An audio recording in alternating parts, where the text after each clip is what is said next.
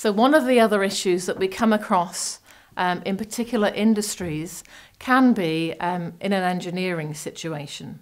And again, engineering can involve many different products coming into a larger supplier. So here in the Midlands where I work, Jaguar Land Rover is a really big supplier, but their supply chain goes right back to smaller SMEs and some subcontractors.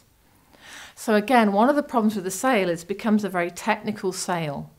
And in order to get your contract, you need not only to understand what your customer wants, but you also need to understand the materials they want it made by, the timescales they need it delivered, perhaps the weight or the size, or there's all sorts of technical issues going on in that sale. And they will probably want first to see a prototype from you, technical drawing first, then a prototype, and then there might be some sort of modelling before you get to your final product. And again, if the buyer of this larger company is sat higher than you psychologically and you're begging, it's very easy to say, of course we can develop a prototype. Of course you can test it for as long as you like. The technical drawings are free. Of course we can do that for you. That's easy to do.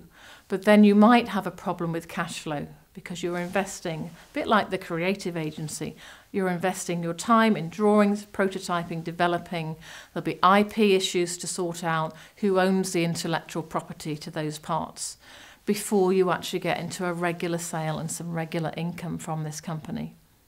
So sometimes it is about knowing and understanding what sort of a level of company you can deal with. As we get bigger, we can deal with larger companies. They might not like dealing with you if you're too small. It might be difficult if you're a startup to get those really good contracts to start, but you've got to start thinking about what you're doing with your marketing, what the ambition for your business is, but it might have to be a step process up to where you want to be. It might not be possible just to go from a small startup to where you want to be in one step. It might take several years to do that.